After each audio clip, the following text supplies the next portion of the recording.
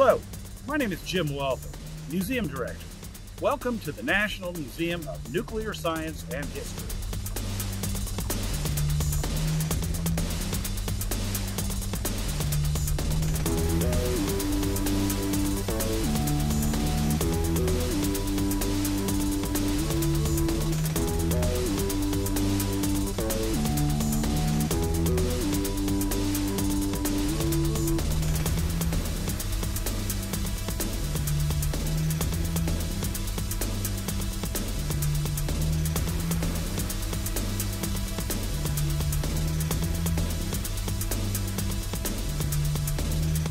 Hello, I'm Jennifer Hayden, Deputy Director at the National Museum of Nuclear Science and History, and I am here to introduce you to the Critical Assembly exhibition at the Nuclear Museum.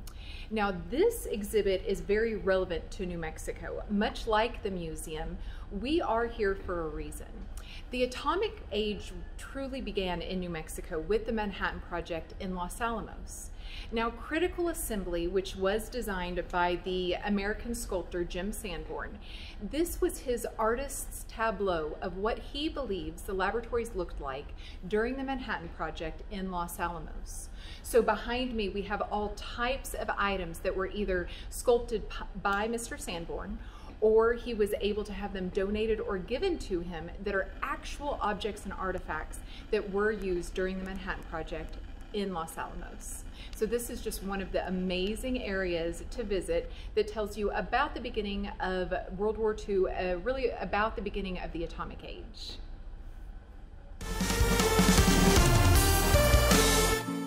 Another reason that the atomic age is so very relevant to New Mexico, to where the National Museum of Nuclear Science and History is housed here in Albuquerque, New Mexico, would be the Trinity test. So that was the world's very first testing of the atomic bomb, July 16, 1945. When they hoisted the world's very first atomic bomb up a 100-foot steel tower to see what would happen when it was detonated.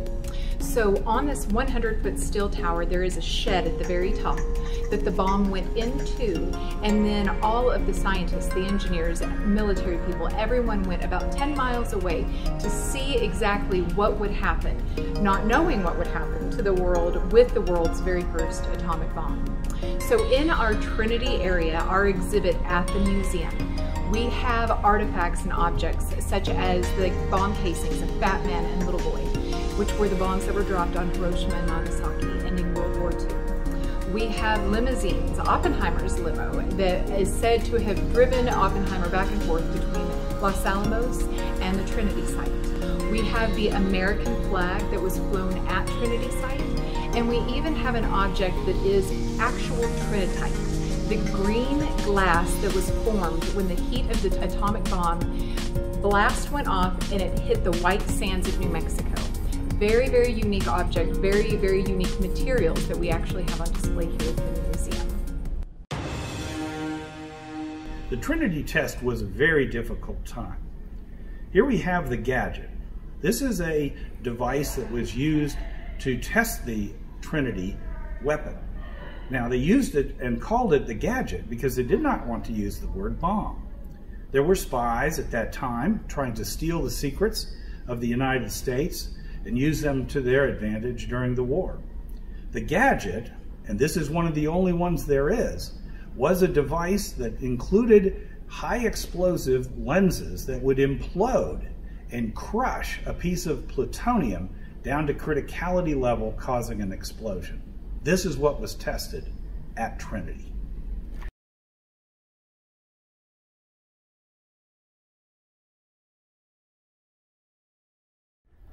The Cold War was an intense time for our world. Although it didn't result in an atomic exchange, we came close several times. And we built an immense arsenal. Many countries did, principally the United States and the Soviet Union. We went from having 2 bombs to thousands during the 1960s and 70s. This museum has the largest collection of those materials that are unclassified that people can understand and look at. And here in this gallery, many of them are found. During this time, you heard about things like duck and cover, civil defense, and the sense that the United States would be able to do first strike. Other things that were discussed were MAD. That's not being angry. MAD stood for mutually assured destruction. This was a doctrine of our government that would essentially annihilate many people who were citizens. Millions could die if there had been an exchange. There was a thing that was created called the Triad. The Triad was a defense attempt using submarines and hardened silo-mounted missiles and bomber-dropped atomic weapons in an attempt to make it impossible for the Soviet Union to survive a second strike.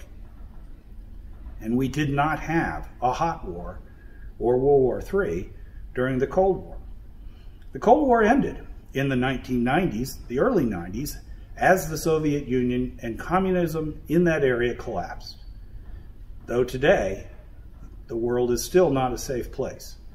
Atomic weapons are still out there.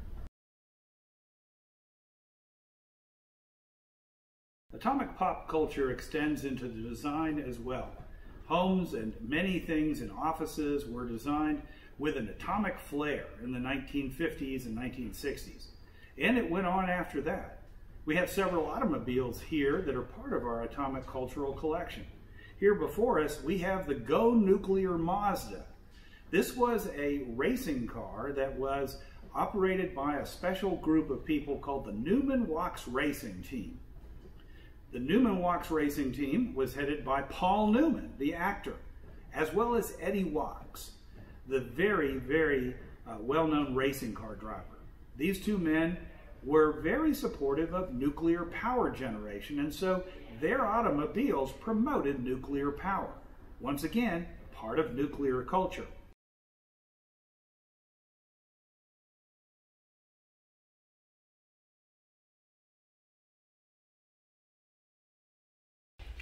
The National Museum of Nuclear Science and History tells the story of the atomic age, from early development, such as the Manhattan Project and the Cold War, to today's peaceful uses of nuclear technology, such as nuclear medicine and nuclear energy. At our museum, we have a very special exhibition that talks about nuclear energy. Within this exhibition area, we talk about the carbon-free power that this provides. We talk about partnerships with different nuclear power plants, such as Palo Verde Generating Station in Arizona. This is an engaging, interactive area where kids and adults and families of all ages and background can come in and learn, think, imagine, and draw their own conclusions regarding all types of atomic and nuclear energy and science.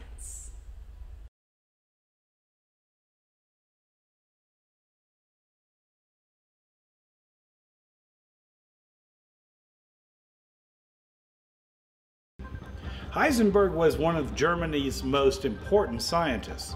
During World War II, his work included trying to build all of the things necessary for the very first atomic bomb. Many think that the United States was the preeminent program to do that, but in fact, the Germans had the brains, they had the scientists, they had heavy water, they had the largest stockpile of uranium, and they had Heisenberg. And so they could have been far, far ahead of the United States. This exhibit, Heisenberg's Race for the Bomb, has a very unique artifact in it because as the Germans went through with their program to build an atomic bomb, they built pieces and many were available at the very end of the war, and the United States military confiscated them. If we go over here, we can see a piece of that. Here is a piece of uranium that was from Hitler's very last reactor. There were a number of these in that reactor, 664 of them arranged in a big vat of heavy water. As the war ended in Europe, the United States had a group of scientists who went to try and learn what the Germans knew and to grab all that knowledge and all that material so that it wouldn't fall into the hands of the Soviet Union. Even though the Soviet Union was one of our allies, we didn't want them to know what the Germans had discovered. So this object here is our piece of uranium from that. There are only a few of these known to exist today, of that original 664. It is pure uranium. It doesn't have any of the materials that would be in uranium if it had been in a reactor or if it had been enriched. It hasn't been. So here in the museum, inside this case, it's safe for us to be around it. I hope you'll take time to come and see it here at the museum. This is truly a unique artifact because the mere existence of this is what caused the United States to take on the immense project called the Manhattan Project, where they built an atomic weapon and used it to end World War II.